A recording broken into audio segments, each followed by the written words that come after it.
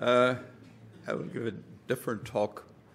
No formulae, no data, just words. Systemic risk, macro shocks, and banking regulation.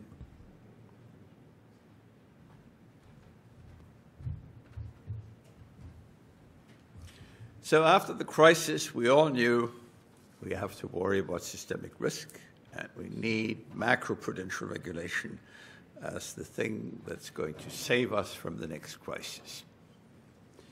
And by now, this is routine. The European Systemic Risk Board observes systemic risk and assures us when things are right. The only question I have about is, do we know what we're actually doing? What's the meaning of the word macro-prudential? Of course, we need to ask a lawyer about that because it's a well-established legal term. It appears in the regulation establishing the European Systemic Risk Board. It's a major field of action for the ESRB.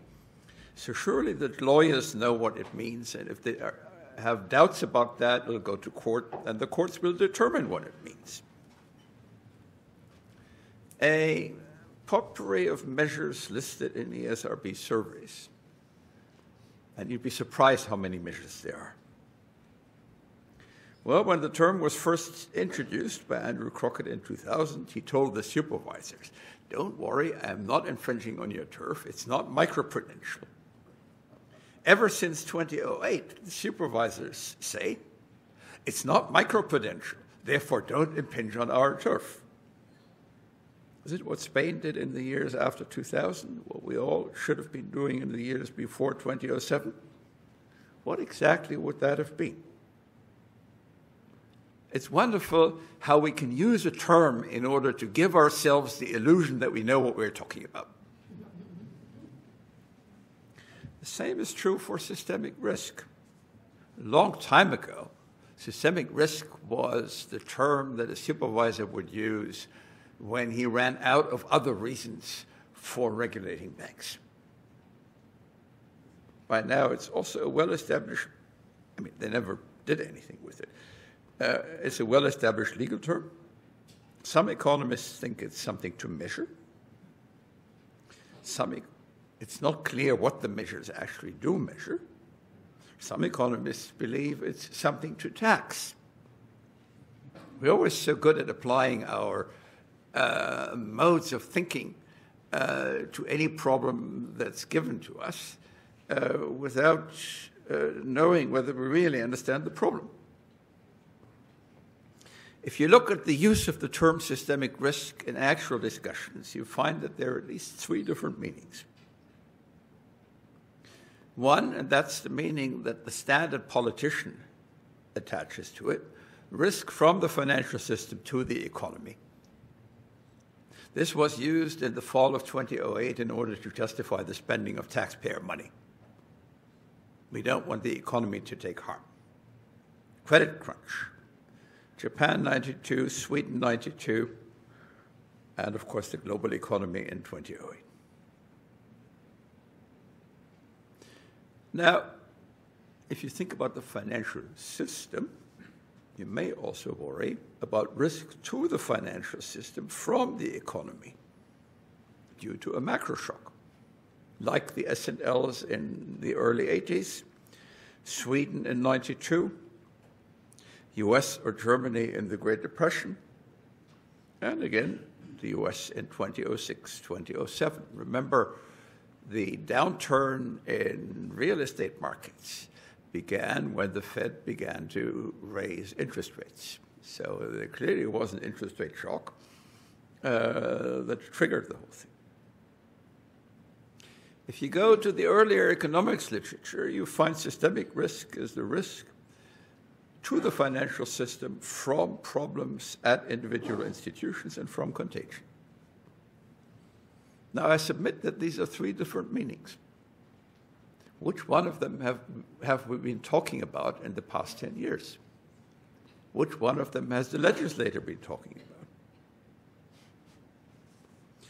In my view, one of the key phenomena that we need to come to terms with when we think about the financial system is the fact that financial institutions tend to be exposed to macro shocks. And by macro shocks, I mean interest rate shocks, business cycle shocks, exchange rate shocks, real estate price shocks, and the like.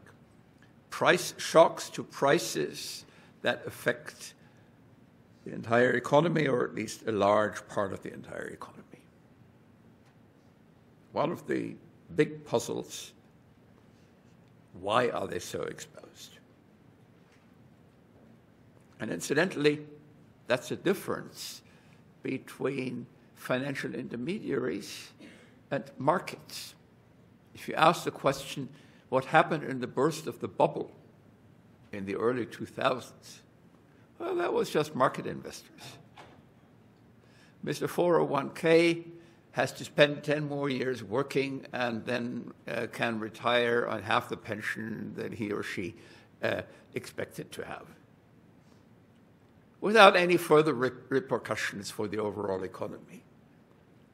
If you ask what happened in the early 90s and what happened in 2008, or 2007, 2008, that was intermediaries, banks, and it was real estate. Why are intermediaries exposed to these risks? Some of them will tell you, oh, we're not so exposed, because they hide the exposure. And that's the new development relative to earlier crises. The crises of the early 90s arose from parallel exposures to macro shocks. Everybody was engaging in the same kind of maturity transformation. More recent crises had to do with contagion from hidden exposures to macro shocks. One example would be Thailand in 97. International banks had lent to Thai banks, and since they didn't want to run an exchange rate risk, they had insisted on writing the contracts in dollars. The Thai banks had lent to Thai firms, and since they didn't want to run an exchange rate risk or a mismatch in their balance sheet, the contracts were written in dollars. The baht was devalued, Thai firms earned money in baht and couldn't pay their dollar debt. So the exchange rate risk had simply been transformed into a counterparty credit risk, which happened to be correlated with the same fundamental. The Thai banks were in trouble, and so the international banks would have been if the Thai banks hadn't been bailed out by the IMF. AIG, writing credit default swaps, provides wonderful insurance, except if these contracts are correlated and they have 500 billion worth of them outstanding. So for Deutsche Bank, the contract with AIG would have been a problem if it hadn't been for the bailout by the Fed. Sometimes this is also hidden in fire sales. I'll get to them. So my conjecture is that the real problem that we need to be thinking about is what macro risks are these guys taking, and how are they doing it? And if they're hiding them, the macro shocks are the source of systemic risk. So why? When I got into these issues, I actually started out with a paper on interest rate risk, which came to the conclusion, from an efficiency point of view, there's absolutely no reason why banks should engage in maturity transformation. Liquidity can be provided even without that. If long-term stuff is funded by issuing bonds, you have a maturity match, and if the bond markets are liquid, you still provide liquidity. Why do we not observe that? The basic proposition I would submit here is because these contracts cannot be properly committed to. What we see is not efficient, even though all contract theorists will tell you contracting leads to efficient outcomes. There are maturity rat race effects of the sort studied by Brunnermeier and Oemke, leverage ratchet effect of the sort studied in the paper with Admati, DeMarzo, and Fleiter, which recently appeared, where in each case the intermediary is already being exposed to debt, makes the intermediary more tempted to engage even more in that kind of risk. Excessive risk-taking is a basic characteristic of debt funding, a basic implication of debt funding. So the puzzle is not really why are they doing it, but why are they doing it in macro? My conjecture is because that's where you get risk premia. Something that's diversifiable typically does not earn you premia, does not earn you extra rates of return. Risk premia come from systematic risks, and those are macro risks. And the contagion comes from the hedges that don't work. So what happened in the crisis? Well, first you had subprime lending and securitization, where the securitization was an attempt to eliminate lots of risks, both micro and macro, from the balance sheet of the lenders on those mortgages.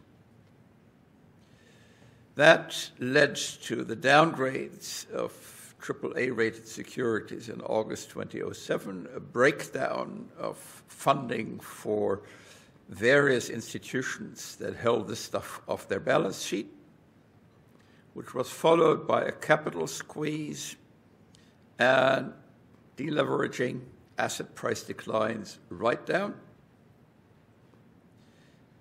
sometimes breakdowns of interbank markets smoothed by central banks, funding breakdowns at Bear Stearns, and then in September 2008 at Lehman Brothers, driven by repo runs on these banks, which had been exposed because they had so much stuff in warehousing that the losses caught up with them. And post-Lehman, all hell broke loose. You had contractual dominoes on a money market fund, runs on money market funds, runs by money market funds, enormous asset price declines. So one question, why so much systemic risk? The base losses from subprime probably were not much larger than the base losses in Japan in the 90s. The difference was in global interconnectedness, fragility, and contagion. The interconnectedness through multiple contracts, through asset pricing, and through fair value accounting. Why has all this increased? Because innovations in accounting, fair value accounting, and risk management, including regulation, encourage banks to hedge. And in all this hedging, the correlations are neglected. There is a wonderful report to shareholders by UBS from 2008, which makes very clear how the biases entered into the decision-making. Improvements in risk allocation, I'm extremely skeptical. So let me try to provide a little bit of order into our thoughts about this mess. And I begin with the observation that we have lots of different contagion mechanisms. The simplest one is contractual interconnectedness ex post. You have a domino effect. If someone goes into default, the creditors are affected. In this case, a money market fund had to write down the value of its shares to below $1. Breaking the buck, as it was called, became a pivotal event. A subtler form of contagion, there are lots of people around who anticipate that they can write a contract with this defaulting institution. Lehman Brothers was a market maker. If you want to engage in those derivative trades and Lehman Brothers disappears, you have to change your risk management strategies. reserve primary was a source of funds for the money market. Anyone who counted on the money market had to, was negatively affected when they disappeared. Reserve primary counted on money market investors. Money market investors ran and took their stuff away from reserve primary. So the disappearance of contracts that you had counted on making is a second effect. Information contagion. Reserve primary breaking the buck meant that other money market funds were not safe. The post-Lehman run on money market funds did not just affect reserve primary with 60 billion, but in the same week, all major money market funds with a total of 300 billion. Sometimes you may say, well, this is hysteria contagion. Of course, we know that runs can be in equilibrium, just conditioning on sunspots. Hypersensitivity to information is a feature of these strategic interactions. Now, one of the more interesting features of the Lehman episode is that the key information came from stock prices and the stock market. The stock price declined, including because of short sales, and that induced the repo financiers to look more carefully at Lehman's balance sheet. So there are information externalities across securities. Asset price contagion. Fire sales depress asset prices. That leads to write-downs at banks with similar positions. Now, when they write stuff down, their equity is also written down, and the ratio between assets and equity gets worse. So they may have to engage in fire sales of their own, and you get a spiral going. Credit crunch contagion. If one institution becomes defensive, that leads to a reduction in lending, and that may force their borrowers to become defensive as well. So the main point is we have an entire zoo of contagion effects, each of which covers a certain aspect of what we think of as contagion, systemic interdependence, but they're very different. And in the real world, they get to be combined. Suspicions about Lehman losses in warehousing motivated short sales of shares. That induced a run. The run forced an insolvency. The insolvency caused reserve primary to break the buck. That triggered a run on money market funds. The money market funds, not having any funds anymore, ran on the banks, and interbank funding broke down. Everyone scrambled for cash, tried to sell assets, and you had an implosion of asset prices. It's important to see that it wasn't just panic. It was a whole set of different causations driving this process. So how do we think about these things as analysts? We're talking about the multiplicity of effects in a highly nonlinear system which probably has multiple equilibria and in which there's no transparency about the other participants' positions. And these positions are changing all the time. I challenge any DSTE macroeconomist to find a proper calibration to take account of that mess. One message I want to convey is this is not something you can calibrate. This is something you need to think about.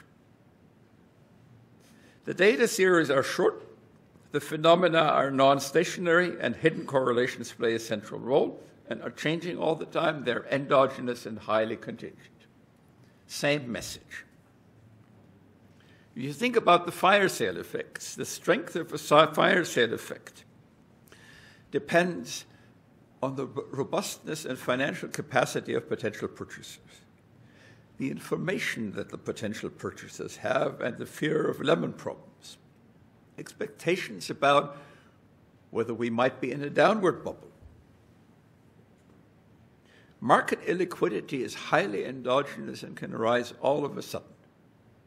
And that has a huge effect on the implications of a fire sale.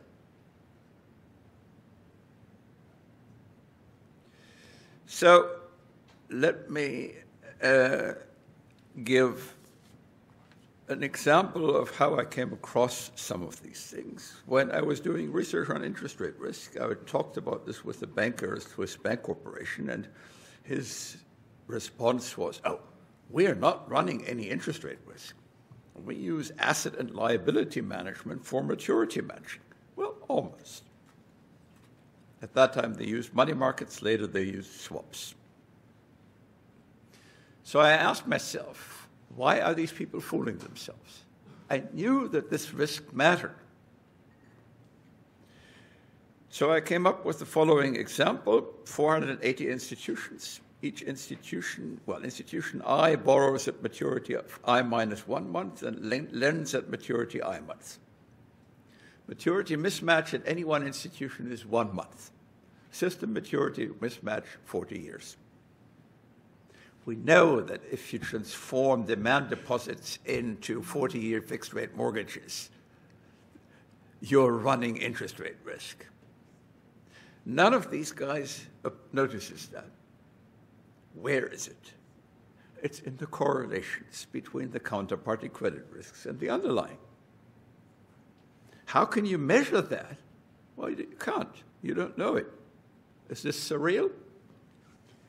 Think about the transaction chain from an investor to a money market fund to a structured investment vehicle that holds CDOs issued by another by a special purpose vehicle that constructs the CDOs from putting together asset-backed securities issued by another special purpose vehicle and constructs the asset-backed securities from mortgages obtained from a mortgage bank. The funds go to the mortgage borrower and end up with real estate. It's not 480, but it's still long enough to make any one of the participants incapable of assessing what the risk position, the systemic risk position really is. And there have been delusions about the maturity transformation, about the liquidity risks, about credit risks. One of my favorite quotes here, Gary Gorton: subprime mortgage lending funded by mortgage-backed securities held by SPVs and banks involved no maturity transformation because the subprime mortgage was effectively a short-term security. The contract was designed in such a way that the mortgage is bound to be renegotiated after 2 years. Well, the problem is the house that was funded with the mortgage doesn't have services that adjust upward when the Fed raises the interest rate. So if the quality of the living in the house is the same, and even though the bank may try to renegotiate the rate upward, the borrower may just say, I can't pay, I don't want to pay, here's the key. So what's missing there is the general equilibrium approach to the entire funding relation. The focus on one particular contract makes Gorton miss a significant part of the risks. In the late 80s, there was the story of adjustable rates inducing high default risk. I don't want to go there.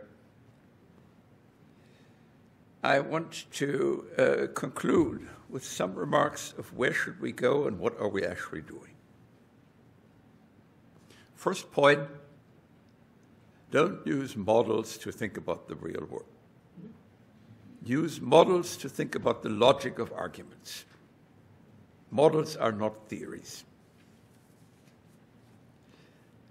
Do things in terms of general equilibrium and look at the entire system of transactions and positions taking account of the multiplicity of contractual relations and possible correlations, and taking account of the lack of data. I've been active in competition policy for a number of years, and in that area one knows that there is no one model that you can calibrate to be adequate in all situations, that one needs to improvise with respect to the models, the combinations of models that you try to use to understand what might be going on. And when I say that you try to use, I mean whose logic you might try to set to work in order to understand what is going on, with some interplay between trying out models and collecting and assessing data without any robustness in moving from one case to the other. The key question in competition cases is always, what's the story? So my suggestion for doing systemic risk analysis would be, forget about the cycle, forget about macro. Just ask the question, what's the story? In terms of the real economy, in terms of financial assets, and in terms of real assets. We know that these guys like to take macro risks because that's where they make money. If they're not visible, the question is, where do they hide them this time around? So if the constant is they earn risk premium on interest rate risk, on exchange rate risk, and the like. The stuff that varies from cycle to cycle is how they package it. Sometimes they don't even disguise it. Sometimes they hide it one way. Sometimes they hide it another way. And the problem for the analyst is to figure out where are they hiding it this time. And my institutional proposal for something like the European Systemic Risk Board would be have such an institution with proper resources, which the ESRB doesn't have, provide independent analysis on what's the story without ticking boxes in a long list of things to tick off, without being encumbered by the prejudices of the macro-prudential supervisors, the central bankers, the finance ministers, and their interests. Separate that from policy analysis, from policy choices. The policy choices will have to involve those who carry them out, and much of macro-pru policy is actually micro. So there you have the central bankers, the supervisors, and the finance ministers, and they should get together on how they're doing this.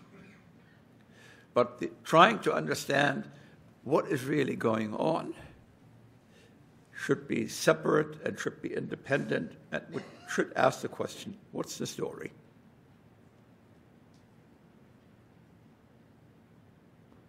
I'll stop there. Thanks a lot.